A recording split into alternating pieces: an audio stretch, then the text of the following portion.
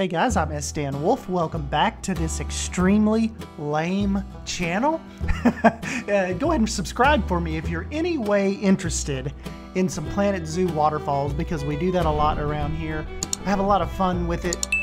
I told Bold just yesterday after we finished this build that I know you guys are probably thinking this is another like large waterfall build and why don't I ever go any smaller? We're gonna try that. I was telling her I want to do a little more realistic as far as stream size goes, just waterfall size in general, and try not to make like the next waterfall. We may even actually end up doing it on a live stream, but try not to make the next waterfall like these little mini Niagara waterfalls. It's like all of mine end up getting really huge and blown way out of proportion, these massive, you know, multi-million-dollar water features. But that's why, like I said, I think next I want to try a little smaller, a little more intimate, and try to maybe even incorporate it with this new Simply Savannah build that I'm doing. I'm helping out with her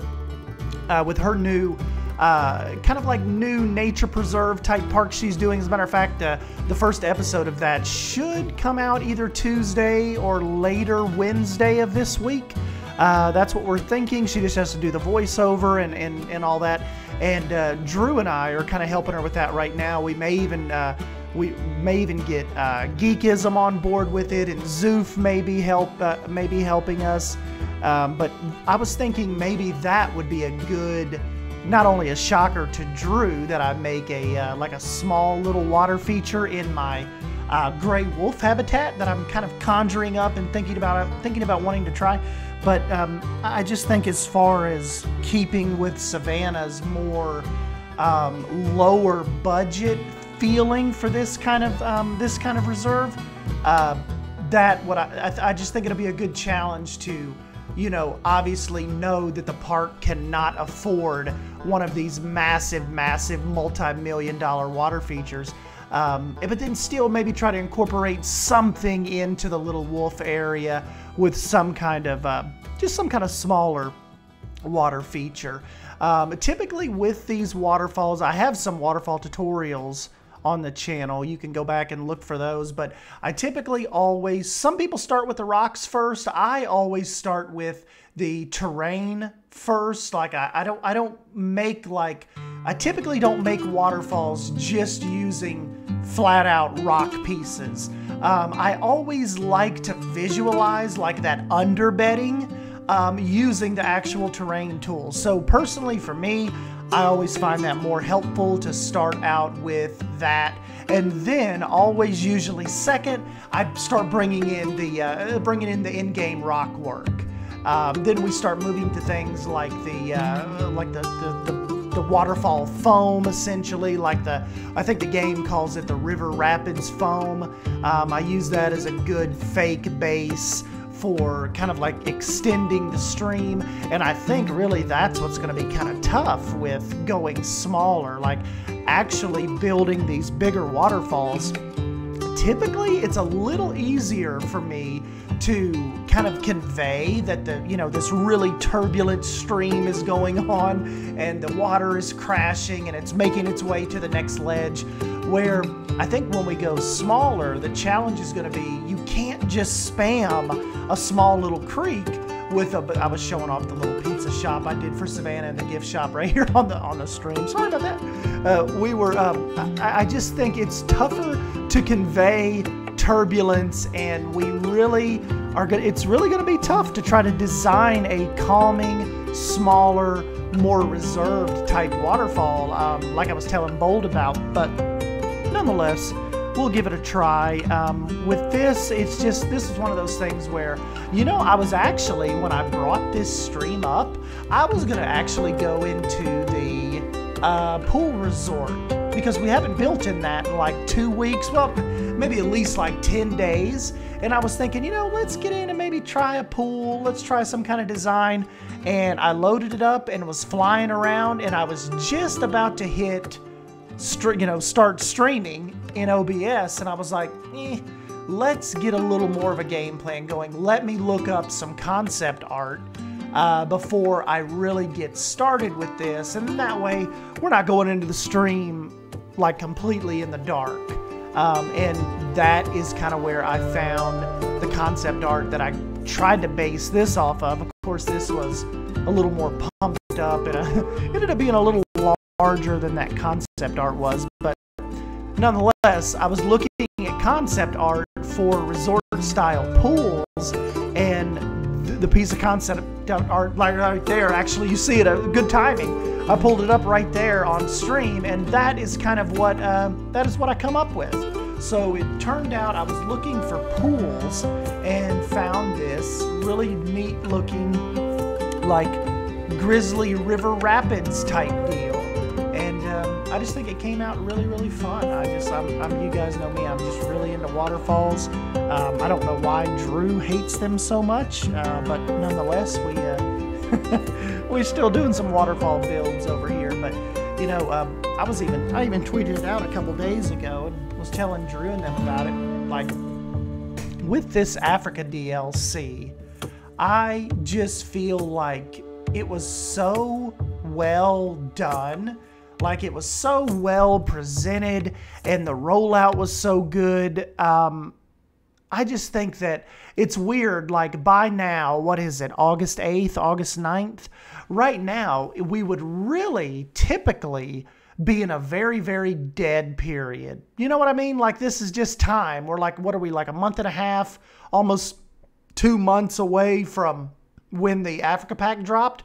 Normally, right now, Drew and I are doing like a really salty, we're doing a really salty Take Two podcast. We're like, God, we hate these. Why do they always do the 3 months between DLCs? That's too long. The space, like the space and the energy and the hype just dies so quick when they do this.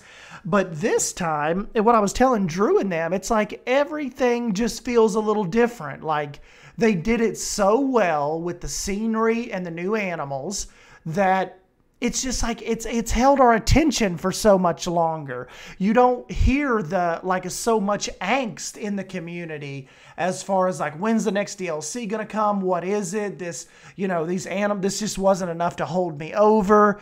And this time it just feels different. Like, we're not sitting here clamoring for a new DLC with nothing to do.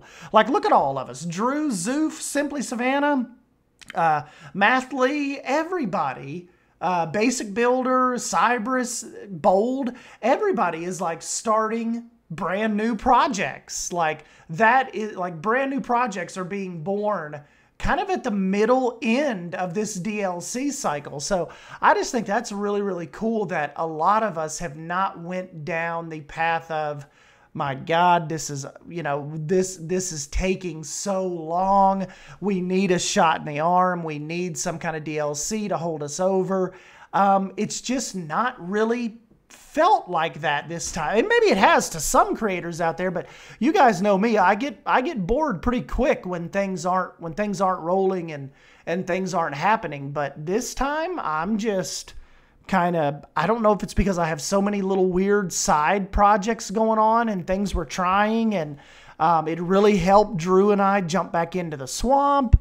I don't know this time. It's just I'm not so anxious that it's like, rest in peace to Steve, our first little bear here. I kind of left him up there and forgot about him and didn't turn off the off the requirements, and he ended up kind of kicking the bucket on us. But we bring in another Steve, and he ends up being okay. Sorry, Steve, but nonetheless, I just feel like we're all in a really good Planet Zoo space right now.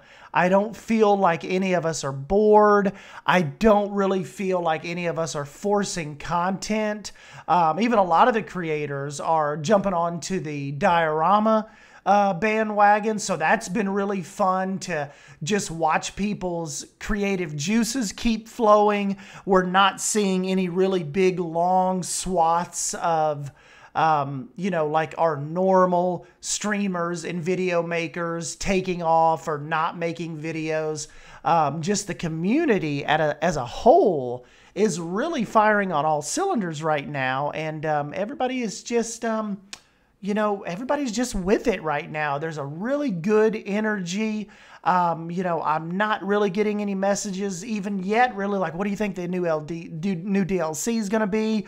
I got to have it before I even feel like touching the game anymore, which I got a lot of those when they only gave us animals, you know, like with the Southeast Asia pack. I've never gotten that many separate messages. Like, we're not talking about in big group messages. We're talking about like separate individual creators messaging me being like, dude, what are you doing to keep going in this massive drought? Oh my God, I hope Frontier never does just a straight up animal pack again, because I'm losing my mind and this is boring. So I'm right there with them. I know you guys, like Nicholas Lion Rider and a couple of them, did some good videos on the good that animal only packs bring.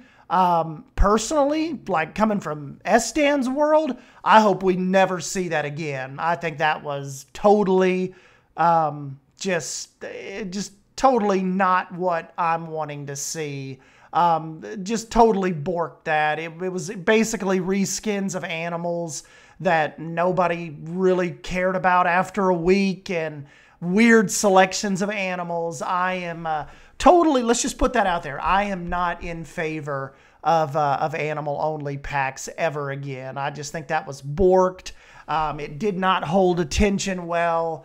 You know, just you guys engaging with the videos and stuff was pretty low, and the only good thing that could come out of it was it forced me to start Lost Creek. So yeah, I am definitely not team animal only pack. So hopefully we don't go down that road again. I'm sure there's probably a good possibility we will, but just from my standpoint, I'm hoping each time we get some kind of new scene. But anyways, guys, I'll jump on out of here. I've yapped long enough for you. I'll leave you with some cinematics of Steve and kind of the little waterfall project we had going on. And yeah, I will catch you guys in the next video. Thank you. See you.